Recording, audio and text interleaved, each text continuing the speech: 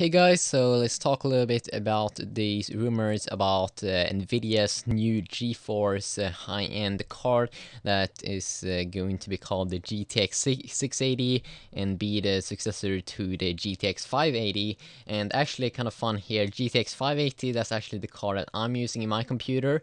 So that we're getting a successor here. Of course, we're going to get that, and that the 580 and the 590 that's almost, and then the 590 was almost a dual core GTX 580, but it wasn't really that of a success because it was like so much more expensive. And the GTX 580 really is an awesome card for like every single game out there.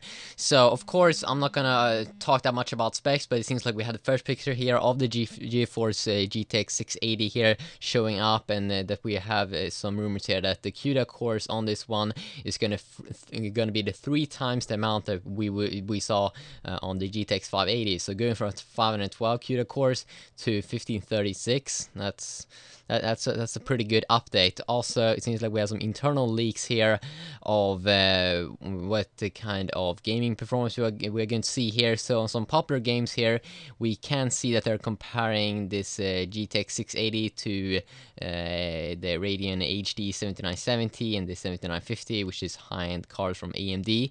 And also you can see that they have the GTX 580 over there. So if we go ahead and look at some popular games over here, we can see on Battlefield 3 in 1080p 4 times AA, we can see that we're going from 49 FPS on 580 and having 73 on the 680. So a pretty good update, even though will you like see a difference when you play? I mean, you're probably not going to see a difference, but you may feel that sometimes it feels a little more stable.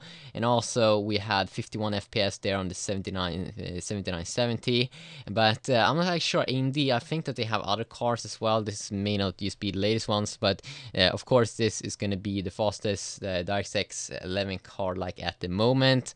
And as we can see here on this chart here below, when they're comparing the 680 versus the 7970, we can see that in some games it seems to be around 50% better in Battlefield with 4 times AA, around 50 to 60% better.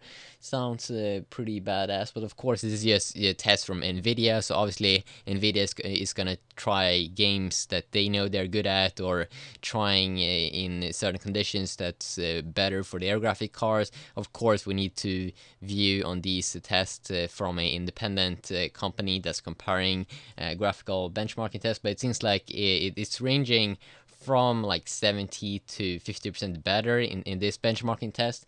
We could also see that they did try Dirt 3, and then over there it's also have like over 50%, like 55% better than the 7970 in first person or FPS, of course, in DirectX 11.1. Yeah, and also they're gonna use like a budget version of the GTX 680, probably. They call them the G680 Ti. He says they did last year with the, wait a sec, did they have a 580 Ti? Okay, I'm not quite sure, but the 670 Ti, for, body card for you people that may not want to fork out that as much cash. But the thing is, I mean, I have my GTX 580 right now. I can play like every single game out there. I don't have any problems. So why would you need this?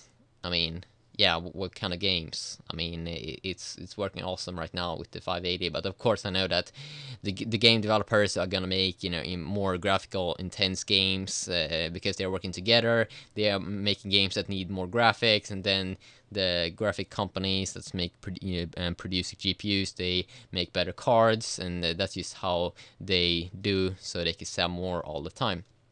So if you want to go ahead and take a look at some other games here, I will leave this in the description below. Awesome.